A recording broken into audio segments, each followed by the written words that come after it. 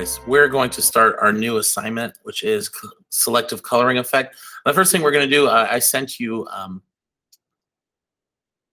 have two images that I've attached to the assignment that you can use. I'm going to go ahead and open those up. Just a little refresher when opening up your documents. If you want to open up more than one at a time, excuse me, you can just go to open. And depending on where you loaded them, I usually go and keep them in my downloads or my desktop. So go ahead, and when you go, I'm going to go to my downloads, and I will have right there under my downloads, as soon as it opens, I will have my butterfly and my hot air balloon. So I'm going to click on one, and I'm going to hit open. So you hold Command on the Mac and Shift on your PC. You can click on more than one file, click on open, and they will magically open in Photoshop.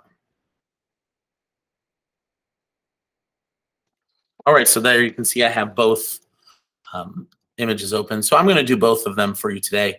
Again, if you'd like to select any image you'd like, it would be great to select something colorful, and also something that has a subject matter. Here would be the balloons, and here obviously the butterfly. So I'm going to start with the butterfly. First thing I'm going to do is I'm going to select the butterfly, okay? Remember, I'm going to use my quick selection tool. Remember, you can adjust the size of your quick selection tool with the brackets. I'm going to go ahead and just brush over this butterfly. And again, we don't have to be perfectly exact.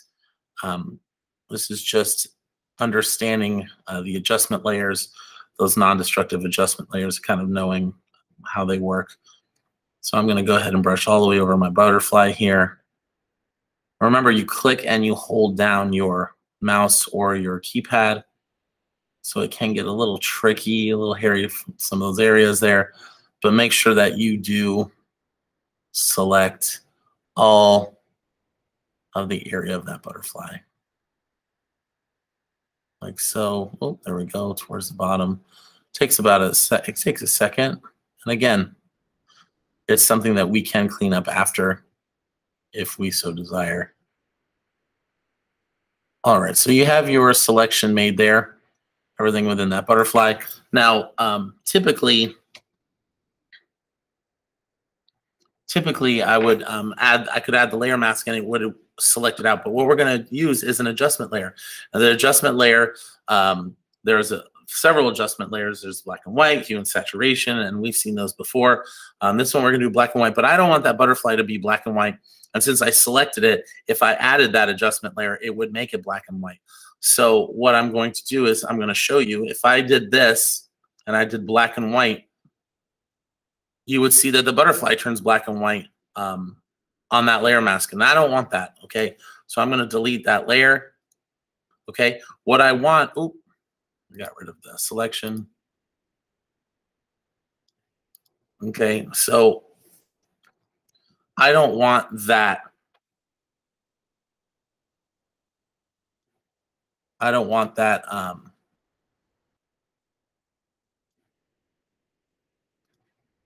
Okay, I want the background to be black and white. So the way I do that is I right-click on the inside and I hit Select Inverse. What it does is it selects that background instead of that butterfly. Now when I add that adjustment layer, which is the black and white cookie there, the half black, half white circle, and I hit black and white, it makes the background black and white. And I can adjust. And as you can see in that layers panel, that what it does, it adds a mask, okay? It adds a mask just to that area. Again, so this is non-destructive. It is not affecting this bottom background layer at all, okay? Now, when I adjust these cyans, and you'll see it's color, but what it's doing is it's changing basically the value of those colors. Each of those colors has a certain value. So you can go ahead and change the darks, make them darker, make it a little more appealing. But again, it does not change that butterfly at all because of that layer mask. And that's basically how you would add black and white to an image, keep the subject in color. You could turn this in. Now for the hot air balloons, we're going to do the same thing, okay? But what I'm going to do is I'm just going to select one balloon like this, and then I'm going to hold Shift and I'm going to select this other balloon. I'm not going to do them all. I'm just going to do the two balloons that are next to each other.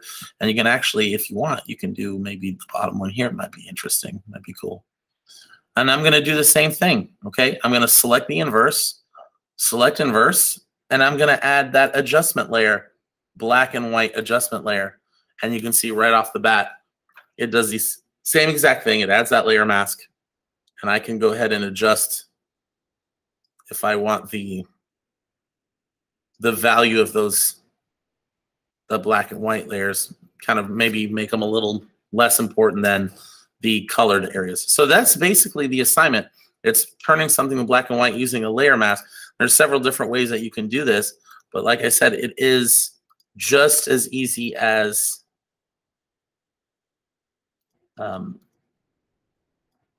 making that selection and adding it, non-destructive editing. Remember, if I hide that, it has not affected, and you can see the difference, okay? Just with that one, and then on the butterfly, the same thing. If I hide that top layer, if I hide that adjustment layer on top, okay? It's non-destructive editing. It does not affect the original image. So that is really one of the greatest things about Photoshop 2 is you can do some non-destructive editing with just a simple click of a button. So that is it. Just go ahead and save the assignment that you'd like. If you did one of your own images, save that and turn it in.